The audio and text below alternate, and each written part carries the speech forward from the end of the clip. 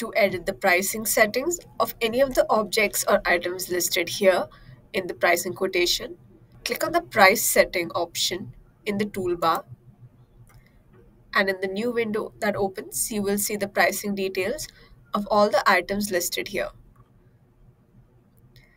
To edit the price setting of any of these items, check the box against that particular item's name and select the edit button at the bottom right.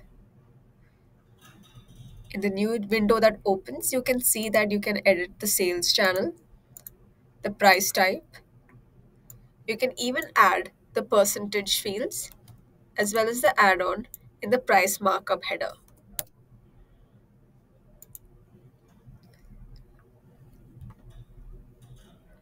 Similarly, when you switch to custom under the sales channel drop-down menu, you can see that you can add your own unit price.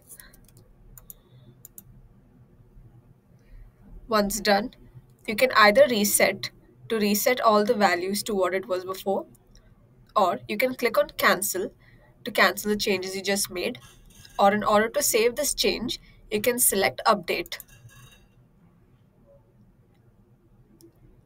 Now, as you can see here, the row of the item for which you have changed the price setting is highlighted in blue along with the updated price and other settings.